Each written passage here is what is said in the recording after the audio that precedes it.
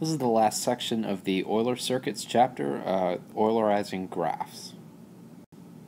Alright, so for this last part, what we're going to do when we're given a graph, we want to find some exhaustive routes, and the goal here is to find a route that recrosses the fewest number of edges, which we're going to call a deadhead when we have to recross. So sometimes inevitably we are just going to have to recross because we have no other choice. What we want, though, is to have to recross the least amount of times possible. Eulerizing is the process of adding edges in strategic places, leaving zero odd vertices. So it's like if we add, it's kind of like adding a fake edge on top of another edge, and we can recross that. New edges must be duplicates of existing edges. And semi-Eulerizing leaves two odd vertices in the graph. So sometimes maybe you want to start and end at opposite places or different places, like a parade, for example. And we'll talk about that as an example towards the end here. Okay, here's the example. So Eulerizing graphs. First, let's identify the odd vertices.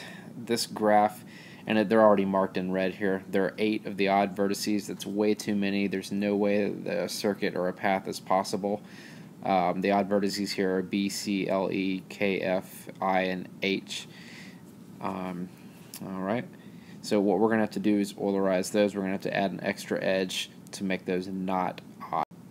So here's the next step, and that is shown here. We've got the extra edge added on to B, C. So now instead of B having a degree 3, it has degree 4, and C has degree 4 instead of 3 as well. And you can see the same thing happening with E and F, I and H, and L and K. So this is the Eulerized version of the original graph.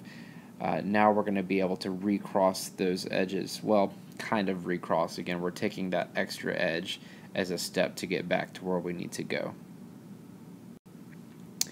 Alright, and this is the graph that shows a possible Euler circuit with the edges numbered. There's probably more than one way to do this. This is just one way with all the steps listed, and you can see in here how those steps or how those extra edges really help us out in the end when we get let's see, let me get the black pen here. So the first step, 1 to 2, and then 2, 3, 4, 5, 6, 7, 8, 9. So here we'd have to recross 1 or 2, or be A or be C. So that's why we add that extra edge to get over there.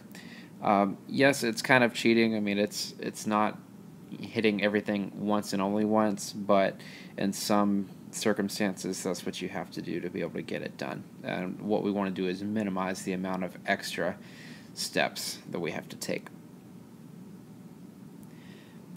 So finishing up this particular problem, we have 28 blocks that we have to go through to cross each edge, and 24 of them are regular, and then we just have the 4 deadhead blocks, which are really just the duplicate edges that we had to add on to make sure that this could be done.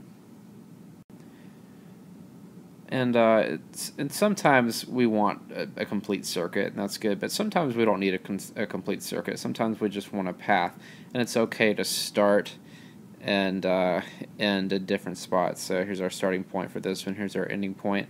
Notice that we left B and P as odd, and that's what we want to do when we want a path. Same thing in the second graph here. B has degree 3 and K has degree 3. Every other vertex in that entire graph is even except those two. So we can really choose whichever points we want for a path for the starting and ending points. Alright, so this slide just kind of reiterates that. Again, if we want paths, we just leave 2 vertices as odd, and we'll choose those as the start and end location. This is called semi-Eulerization of the graph. Again, this is the case where I start at one of the 2 odd vertices and end at the other one. So looking back on the entire chapter, we've gone over the general concept of what a graph is, created by Euler some 270 years ago. So make sure you're familiar with your terminology, your vocab words. We've got the concept of a graph model, so taking a word problem and creating a model for that problem, and then answering whatever kind of questions will go along with that. And third, the concept of an algorithm. So there were a couple different theorems we went over, and it's helpful to remember those because instead of taking a lot of time to try to solve out if something has a circuit or not, or a path or not, if you just know the rules, you can just look at it and tell right away, so you can solve the problems much more quickly.